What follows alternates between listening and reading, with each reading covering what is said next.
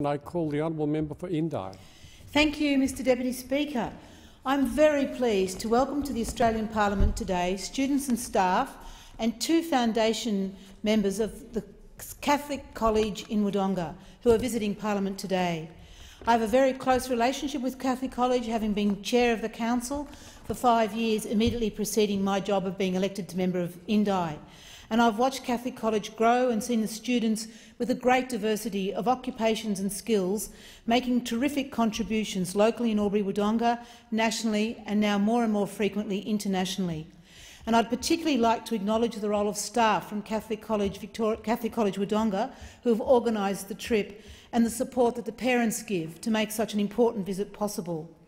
During lunch, I was delighted to speak to the group of students from the History, Economics and Political Studies of Year 10 and 11, and I'd like to thank them for their insightful and intelligent questions and the great interest they show in the activities of Parliament House.